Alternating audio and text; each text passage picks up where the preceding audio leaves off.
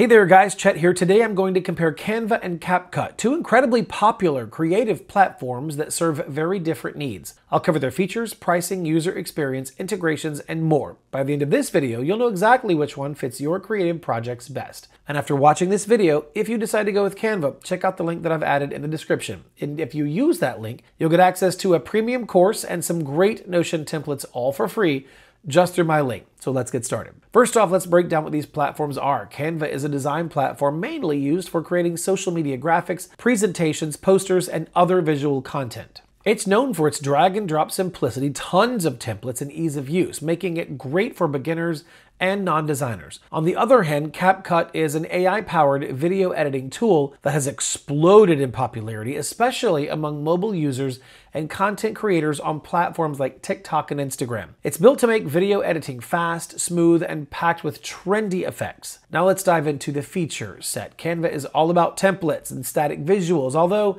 they've recently expanded into video editing and animations. You get access to millions of photos, graphics, fonts, and pre-built layouts. You can easily customize colors, logos, and brand elements, making Canva perfect for small businesses or personal brands trying to keep a consistent look. CapCut, meanwhile, is laser-focused on video. It offers advanced video editing features like keyframe animation, chroma key, auto captions, trendy effects, and even AI-powered suggestions to make your content really stand out. It's available on mobile and desktop, making it super convenient for creators who want to edit on the go. Next up, let's talk about user experience. Canva is famously beginner-friendly. You don't need any design background to start creating polished graphics in minutes. The interface is clean, intuitive, and web-based, so there's really nothing to install. CapCut similarly has a very smooth experience, but leans slightly more technical because video editing naturally has more layers and details. Still, for a video editor, CapCut does a great job simplifying the process for new users without sacrificing powerful tools for more advanced creators.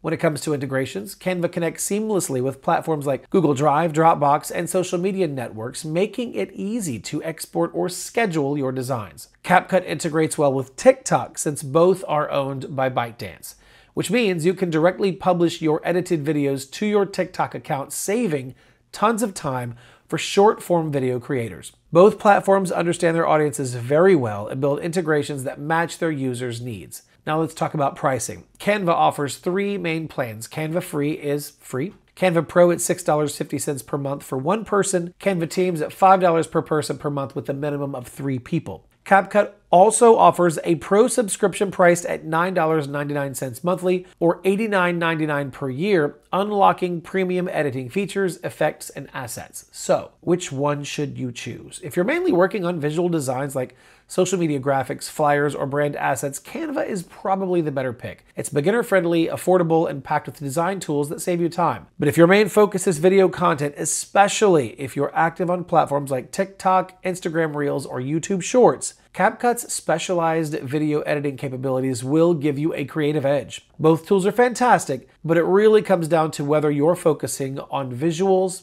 or video. All right, that's it for this video. If you found it helpful, don't forget to like and subscribe. And as always, thanks for watching. I'll catch you in the next video.